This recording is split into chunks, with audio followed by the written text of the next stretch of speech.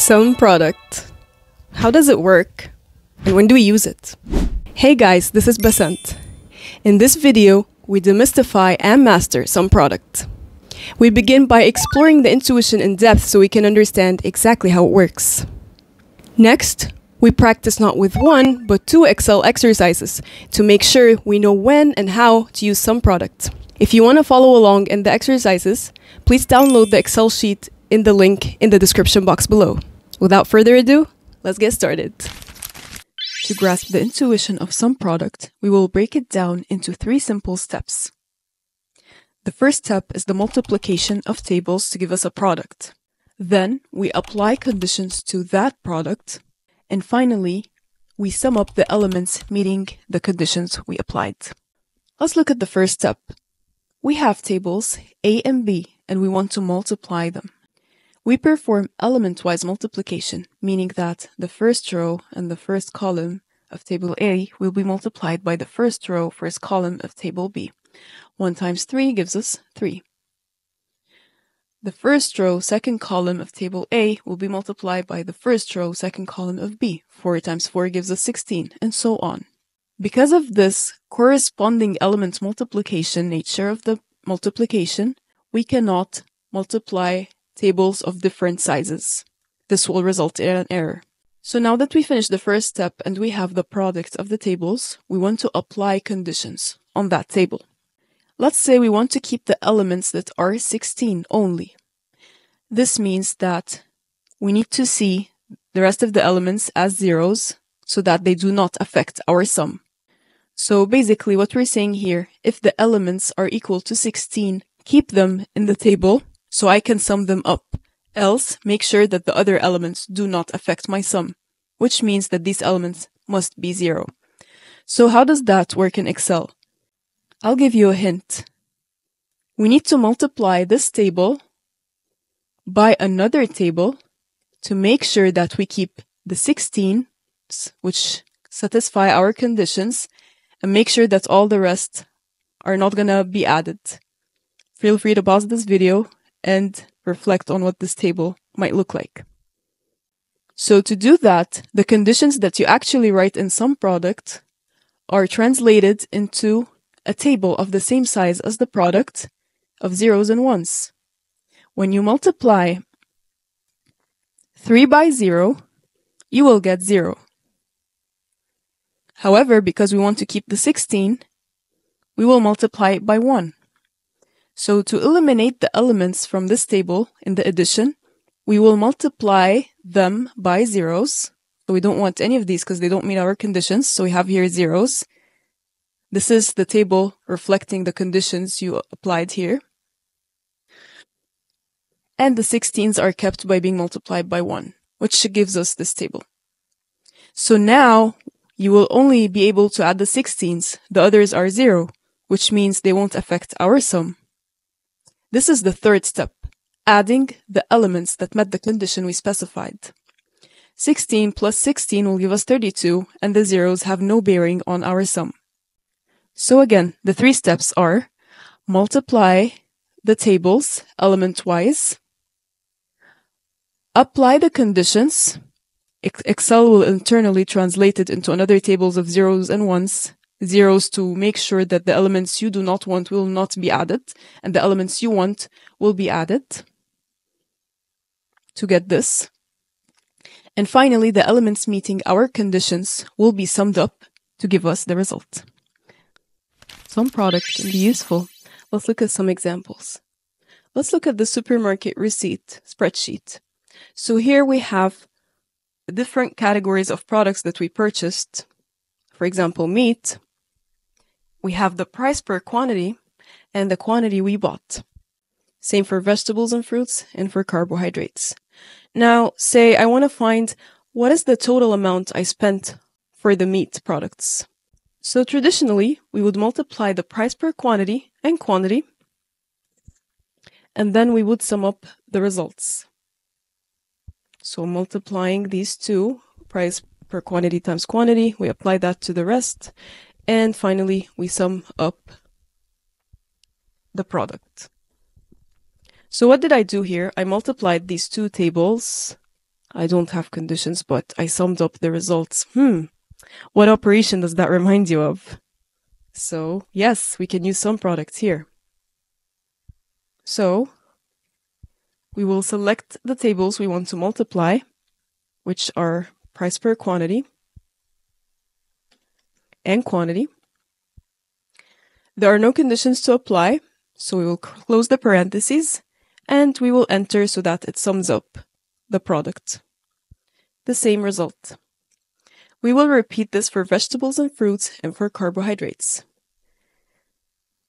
Make sure to adjust the range of the tables. So this is the first table we want to multiply. This is the second table we want to multiply. And finally, for carbohydrates. We did it very simply and quickly. We would have had to multiply the price and quantity here, and then sum it up, price and quantity here, and then sum it up. And just imagine if we had so many tables. Here I just did it in one formula, and I just corrected the range for the tables. Now, what if I want the details of a particular product? Let's say I have so many tables. Am I going to look through them all to get the information I want? Like, let's say we have the product wheat. I want to know how much did I spend on wheat and how many. So, quick question. We can sum up those to get the grand total. Is there another way to do it? Well, guess what? We can even use some product here. So the first step is to multiply the tables. So we have nothing to multiply, I just have this table. Since there is no other table I'm specifying, there will be no multiplication, there are no conditions. And so this is our table, we will add it up. And that's exactly what happens. Looking at the receipt, we can see that carbohydrates have the biggest share of the amount we spent. But which product is contributing to this amount? If we have many categories and many products, it would be so time-consuming to look product by product, quantity by quantity. Do we have so much time? What if I tell you we can enter here the product name and we can get what is the price per quantity and what is the total price we spent to help us understand which product contributes to this big amount? And yes, some product can help us here. So remember, some product has multiplication, condition, and summing the results.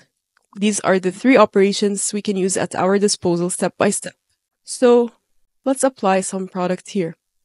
We want the quantity price of the specified product. The first question we need to ask ourselves, where is the table that we need to multiply? So we need this table, wheat price per quantity.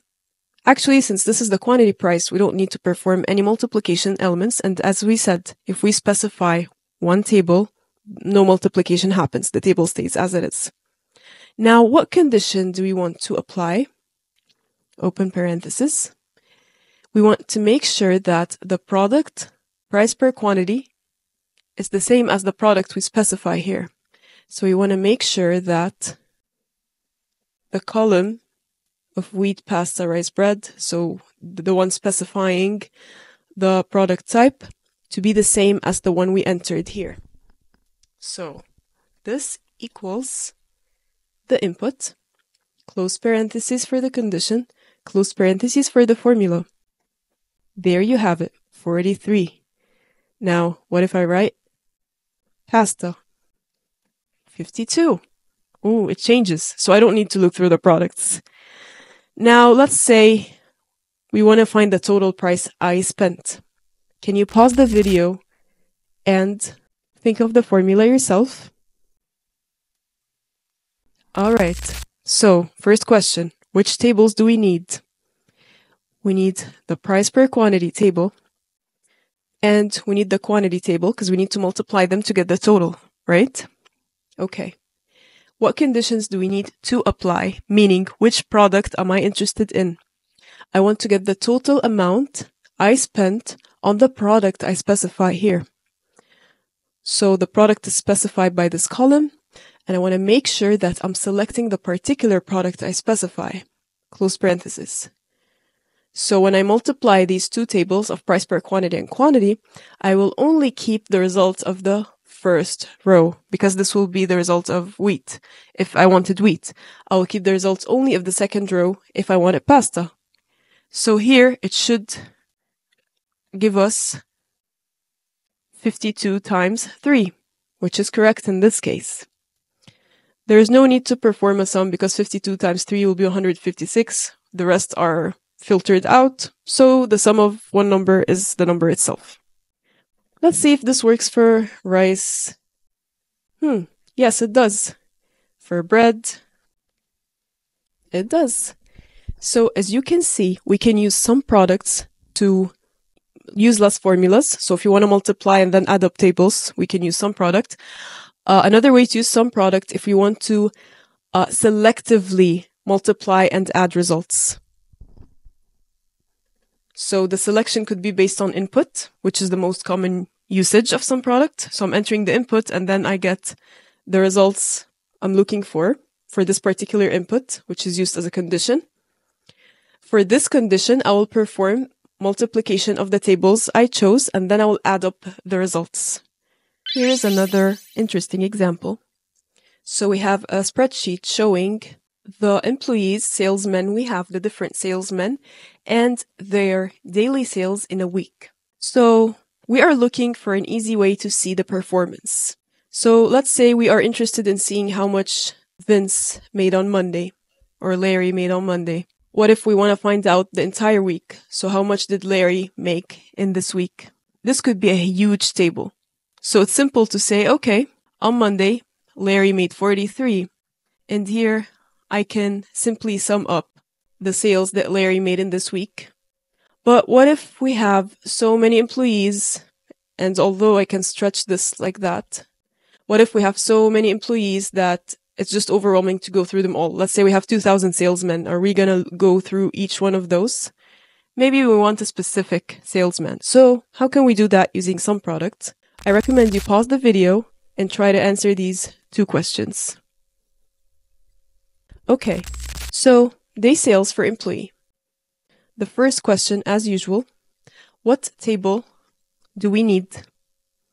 We need this table. Do I need to multiply it with any other table? No, I just need the day sales.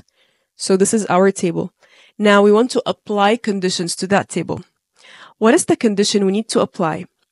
So first of all, the employee name is specified, open parenthesis. So I want to make sure that the employee name, so the row of the employees, is equal to the one I input, and the day is equal to the day I input. Since this will be only one cell, so Larry Monday, the sum of one number is the number itself. And this is what we get. Now, how many sales did Larry make? Again, let's ask ourselves, what's the table we care about? So we care about this entire table because we're interested in all the employees and all the days. I should be able to put any day and any employee and get the result. Actually, we don't need the days here because it's for the week. So we should input any name of any employee and get the result of the sales per week. What are the conditions we need to apply? So we just said we care about the employee name only. It's a week, so I need all of them, all of the rows in the table. So I'll make sure that the name is the same as the input, close parenthesis. And finally, because one name is going to give us one column and we want to sum up the entire column, some product will do that for us. It's the same. We're cross-checking. Let's say we want to see Larry on Friday. How did he perform? So this could give you insight on how one particular employee is performing. So this is how much sales he did this week. And this is how much sales he did in a particular day of the week. So you can see his best and worst performances. So as you see, some product here again helped us filter or select with input information we want. And it also helped us sum up if we want. To sum up, we've explored the intuition of SUMPRODUCT. It consists of 3 simple steps: multiplication of the tables we're interested in, or selecting the table we're interested in, applying conditions if needed, and finally summing up the elements in the table. We've also explored when to use it.